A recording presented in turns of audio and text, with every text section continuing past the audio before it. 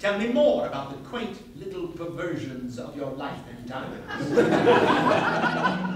Let me live with you and be your secretary. Let's just have a look at that and then see how that plays out. The basic story is that somehow Hearst has met Spooner. They're coming in and they're having more drinks, and then two more people arrive who live in the place and who seem to be the people who look after and live with Hearst. There we are. And essentially the play looks at how Spooner coming into this starts to dislocate and wreck the balance. I shan't stay long.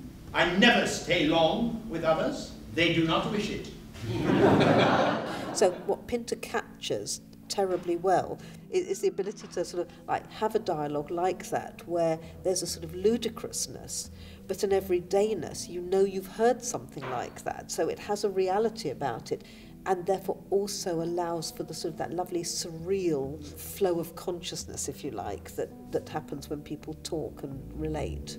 My mother remains, I have to say, a terribly attractive woman in many ways. Her buns are the best. Her currant buns, the best.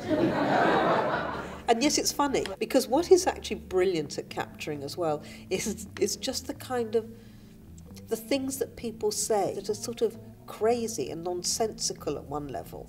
I wear a crisp blue shirt at the Ritz. I know him well, the wine waiter, Boris. So that sense of actually being able to write about people's need for intimacy while being unable to ever speak intimately is something that I think his plays capture with something approaching genius. You speak with the weight of experience behind you.